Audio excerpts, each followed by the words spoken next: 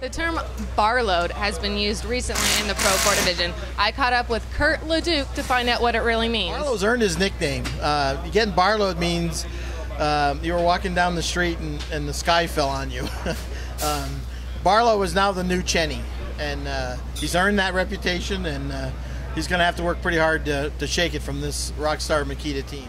I'm here catching up with Steve Barlow. Now, Steve, there's this word going around termed barlowed. There's not quite a definition for it yet. What's your definition, and what do you think about it? Well, all I can say is I think if you're getting barlowed, you're getting beat. So, that, you know, if you're winning the race, you're barlowing everybody else. So this weekend, we're going to barlow everybody. Come and watch us.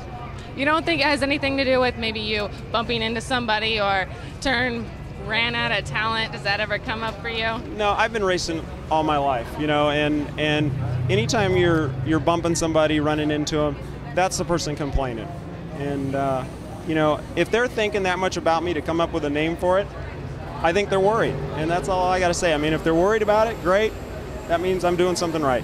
Well, you can watch and see if anybody gets barlowed this weekend. On Sunday, you can tune in to ABC, 4 p.m. Eastern Standard Time. Thanks, Steve. You got it.